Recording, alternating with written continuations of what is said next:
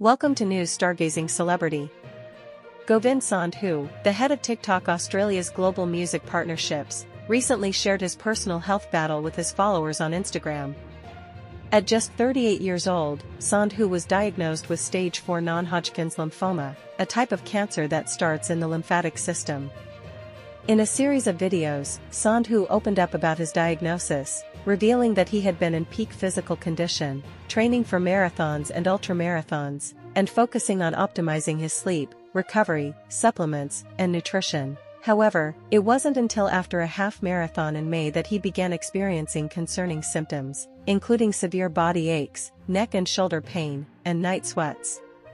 Despite the overwhelming nature of his diagnosis, Sandhu has been transparent about his journey, sharing updates on his treatment plan, which includes 6 rounds of chemotherapy administered every 21 days.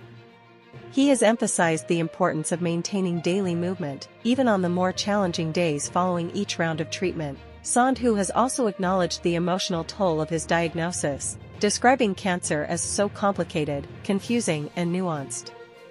He has emphasized the need to take things one day at a time and focus on the aspects of his health that he can control, such as movement, nutrition, and diet. As Sandhu continues his battle against stage 4 non-Hodgkin's lymphoma, his openness and resilience have inspired many. His story serves as a reminder of the importance of early detection and the strength of the human spirit in the face of adversity. Thanks for watching the video. Please share your opinion. If you like this type of videos, subscribe to the channel and activate the bell to be notified of the next videos, and share the video with your friends.